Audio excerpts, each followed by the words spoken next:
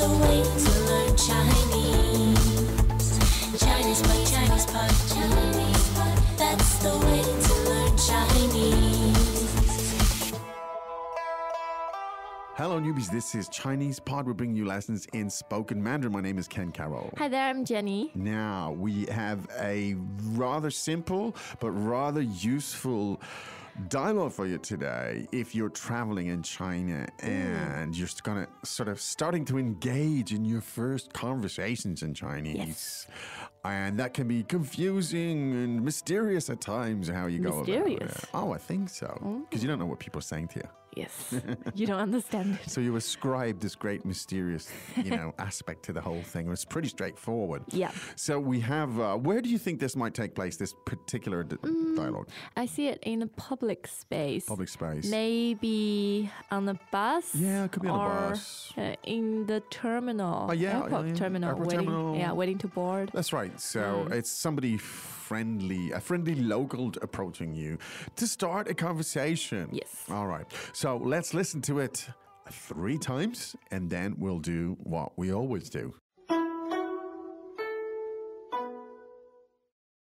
Dialogue, first time.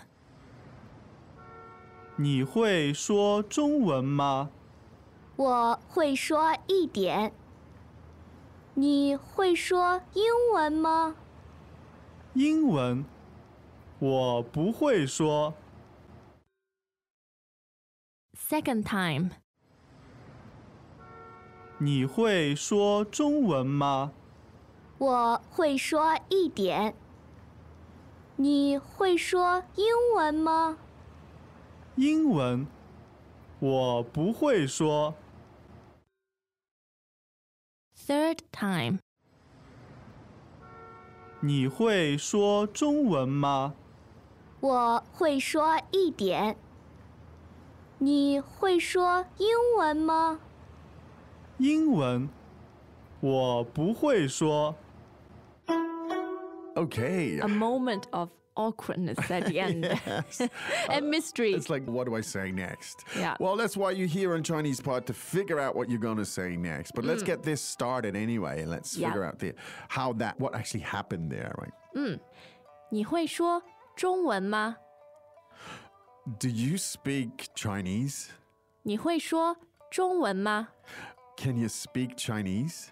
你会说中文吗？我会说一点。你会说英文吗？ A little bit. Can you speak English? 我会说一点。你会说英文吗？ A little bit. Can you speak English? 我会说一点。你会说英文吗？英文我不会说。 English? No, I don't speak. 英文我不会说。 English? No, I can't speak it.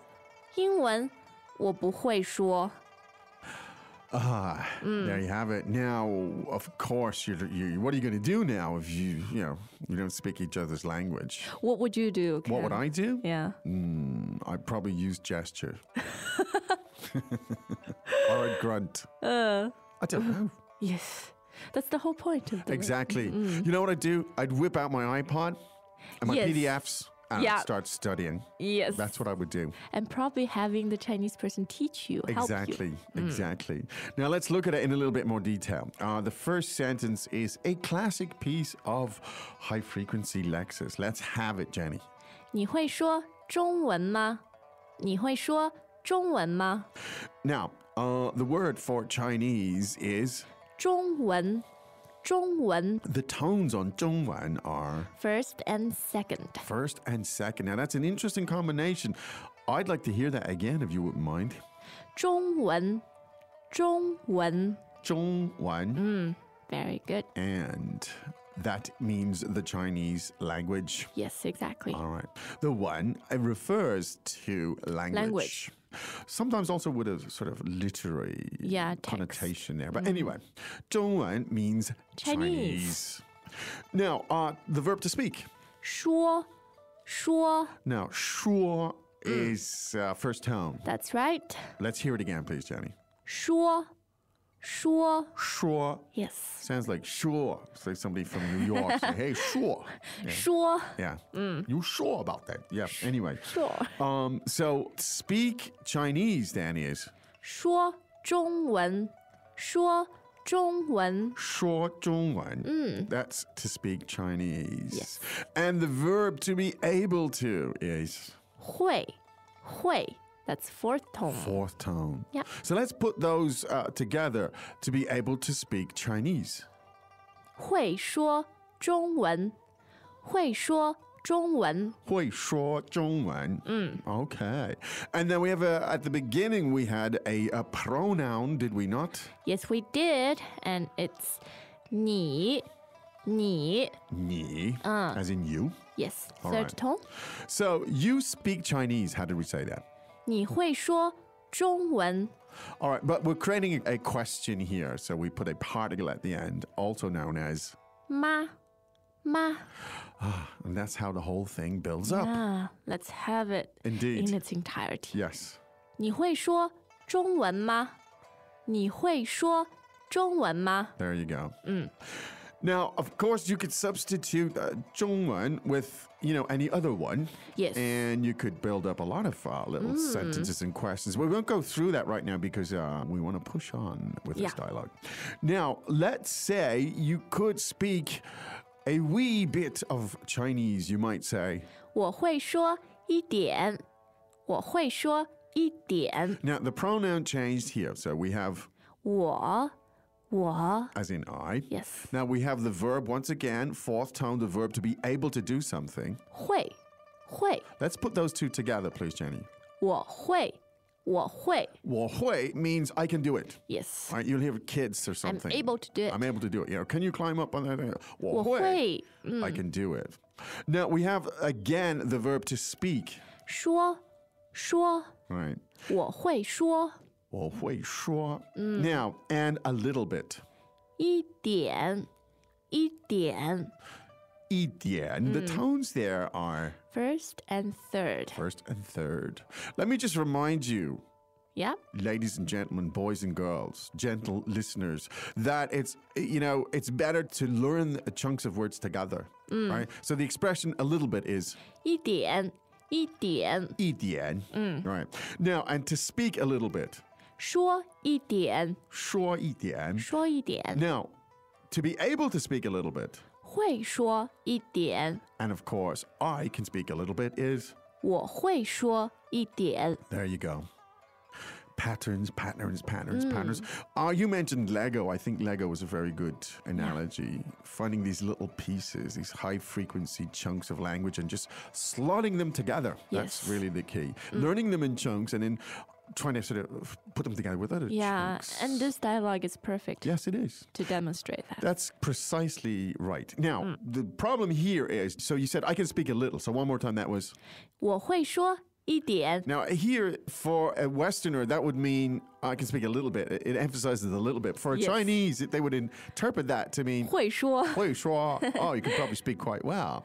So be careful with that. And so to follow up here, he says, 你会说英文吗你会说英文吗 now there's the same pattern, Yes. right? In the first sentence, we had, 你会说中文吗 can you speak Chinese? And now we have, 你会说英文吗 so we've substituted 中文 for 英文英文, 英文 and that is English. Yes. The English language. Great. So let's compare them, Chinese and English. 中文英文中文英文 Interesting. Now, so clearly what our Western friend is doing here, he's saying, well, I can speak a little bit, but can you speak English? Yeah. He's trying to sort of guide the conversation Yes. towards English because he's not confident about his Chinese. Welcome back to another installment of Chinese Pod Trivia. And the question for you is, for what test does Chinese Pod offer preparation services for? Is it A, the polygraph, B, the colonoscopy, C, the HSK test, or D, the CAT scan? The CAT scan? Ooh, sorry, that is incorrect. The correct answer is C, the HSK test. That's right, Chinese Pod will thoroughly prepare you to pass this rigorous test of proficiency in Chinese. ChinesePod.com/HSK. Ah, yes. Now, so what happens? 英文我不会说，英文我不会说。 There you go. 英文, once again. English? English，我不会说，我不会说， Now, the pronoun is 我 我. The verb is 不会，不会。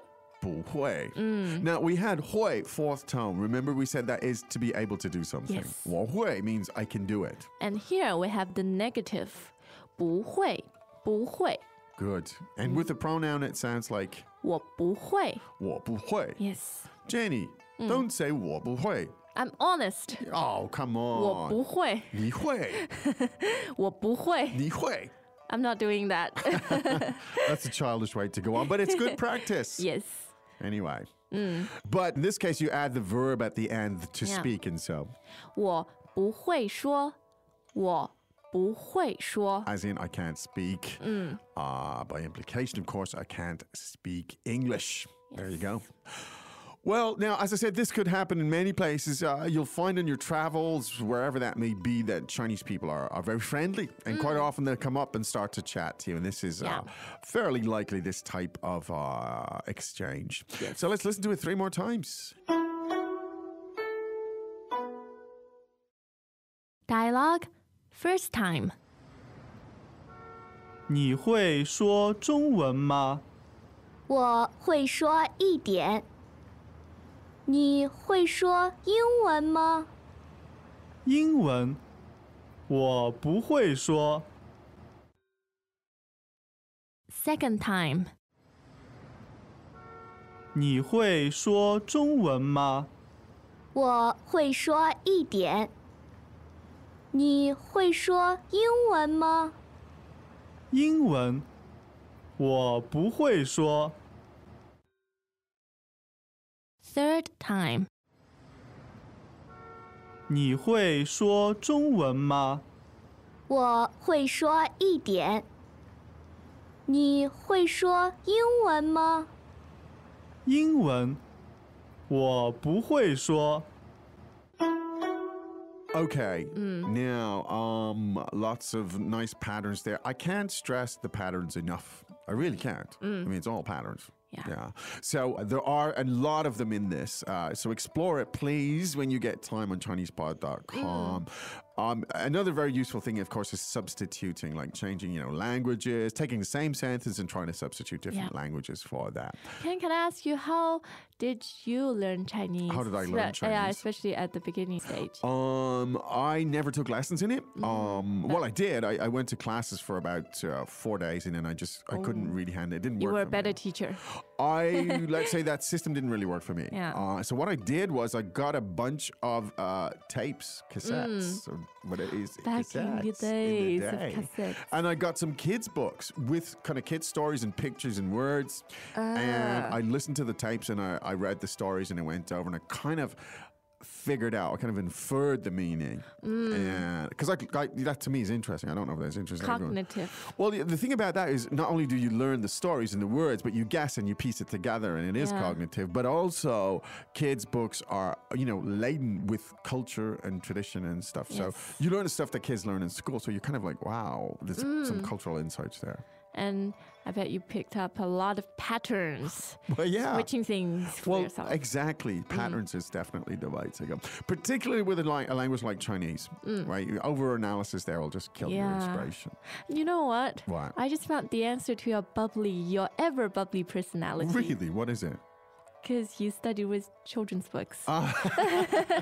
Yeah, that's what it is. That's what it is. To this day. Yeah. So many benefits. No, definitely. I would strongly recommend it to anyone if you can get some kids' books out there. Yeah. Way to go. Okay. Speaking of which, It's time it's for time us to go. But we'll be back again tomorrow, will we not? Sure. Until then, keep doing your Chinese part. I remember, with Chinese part, we got lots of kids type stories as well. Yes, Remember we those do. songs And and all that songs, stuff? yes. Yeah, absolutely. That's where they come from, actually. Anyway, so we'll be back again tomorrow, but right now, time to say 再见. 再见. As usual, ChinesePod provides an extensive selection of learning materials for this lesson on its website, www.chinesepod.com.